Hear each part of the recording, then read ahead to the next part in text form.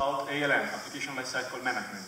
And let's see, first of all, a demo about how you can enable the app catalog at site collection level, which is a highly requested feature. So in order to do that, you will simply need to use a bunch of PowerShell scripting. In fact, in the upcoming days, it will come out a refreshed version of the CMDLET for PowerShell to manage SharePoint Online.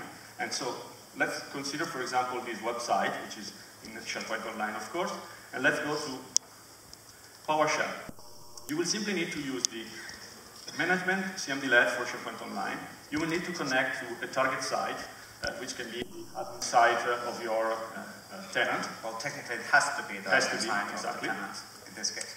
And using the app SPO site collection app catalog CMDLET and targeting the URL of the site in which you want to enable the local app catalog, what will happen under the cover? It will be that a hidden feature will be enabled on your site, and your site will be listed in a white list, which will be a tenant-wide white list, so that your site collection will have its own app catalog.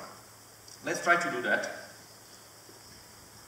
It will take just a few seconds, and if we go back to the Rome Winter 2017 site, and we go to the site content, you will see that pretty soon it will pop up as soon as the feature will be enabled.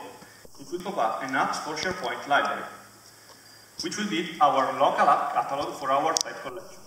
Of course, we can install here our packages, whether there will be SharePoint add-ins or SharePoint framework solutions. And if you're wondering what will happen if you will have the same package both in the tenant-wide app catalog and in the local site collection app catalog, by default, the closer one will win. So if you will have a package sharing both of the app catalogs, the one closer, the one in the local site collection, will win on top of the other one in the tenant-wide. But by default, you will see all of the add-ins from a tenant-level app catalog, and then also the add-ins within this local catalogs, or not just add-ins, but also SharePoint framework solutions. And moreover, of course, maybe later on you want to disable this capability. You want to remove the delegation to manage packages at the local site collection. You can also use the remove SPO site collection app catalog CMDLET. You will still need to provide the URL of your site collection, and the feature will be disabled. What will happen will be that your library will still be there in the site collection, but the site collection will not be anymore in the whitelist list of your tenant, and so the capability will not be available anymore at the site collection level. It's up to you, of course. Moreover, one more killer feature, I think really killer feature of the ALM APIs that we have is the one that allows us to do automated deployment of packages, again, whether they are SharePoint add-ins or SharePoint framework solutions. It is a highly requested feature, which will allow us to do automated deployment, automated testing, and for example, if we have to create thousands or hundreds of site collections and we want to deploy on all of them specific packages, specific applications, we can do that simply using the ALM APIs. The ALM APIs are provided as a bunch of REST APIs nowadays, but of course, you know, in PMP we love making your life easier, because it's our life too, because we are developers too. And that's why we created on top of the REST ALM APIs a bunch of PMP CMDLET, which will allow you to do the provisioning and the setup and the deployment of applications and solutions really easily. So let's consider yet another site collection, which will be this one, for example, the Vienna Summer 2018.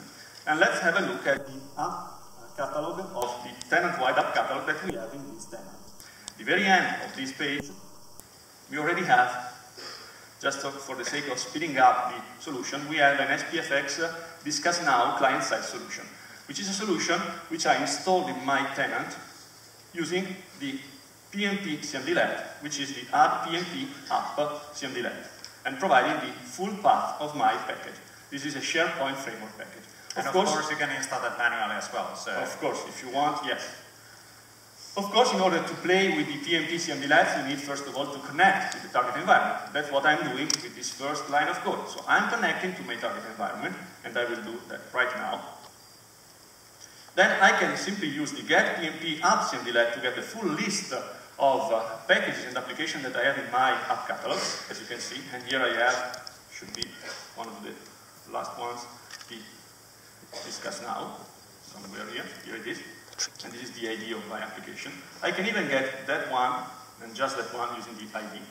so that I can have an object which will define the app that I have in my catalog. And using this app object, I can automate the publishing, if I want, at the app catalog level of my solution in order to make it available whenever I will go to the site contents and I will add an app and I will be able to find in my organizational apps my new application as available.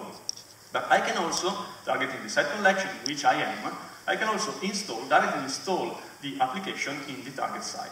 To make it more clear what is happening, let me do something like that. I will put on the left side my PowerShell console, and I will go to the site contents of my site.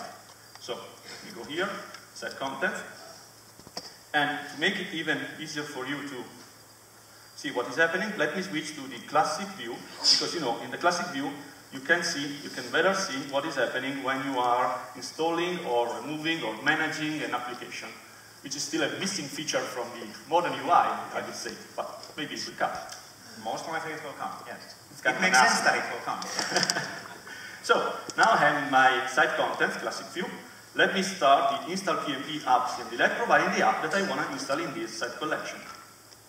It is now working. Let me refresh the site content page, and you will see here, right in the lower right side of the screen, that my application is pending installation. So right now, I'm installing the application on my site collection without the need to have an admin or someone who have to click the add an app in the UI of the site collection. So it is really useful because we can automate the process. And really to reinforce the message, so this one does the trust operation. It actually adds to adding to be available in a site, so it's fully installed to the site to be available for end users. Plus the fact that once again we're using the PMP PowerShell, but because it's easy to demonstrate the capability of doing that. There is a REST API reinforcing the message and CSAM APIs to PMP extension, which you can use within your code as well. And let me say that pretty soon we will support this capability also from a PMP provisioning engine perspective. So we are in the process of adding this capability there as well. So you will be able to apply a provisioning template and install all of your packages included in the template. Let me try to refresh the page because most likely my application will be ready. Let's see. Yes, it is. This is an application which simply provides a custom command set for all of the documents that I have in the document library. So let me open my web browser to the full page. Let me go back to the modern experience to see how the command set behaves. And we should be able to see, if I select a document, that we have a custom item, a custom command set, which will provide us a custom functionality, which will simply create a new meeting in the group calendar of the Office 365 group, backing our SharePoint Online modern site. Of course, maybe later on we want to remove or we want to update the solution.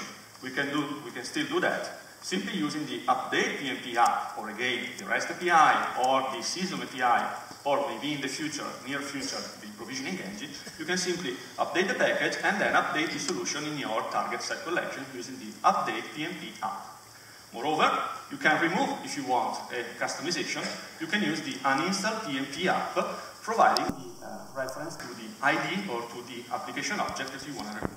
Let me try that one as well. So let me uninstall the app in my site collection. Let me go back to the site contents of my site collection. And one more time, I switch to the classic view. And here you see, we are removing your application. So, isn't it cool? Automation.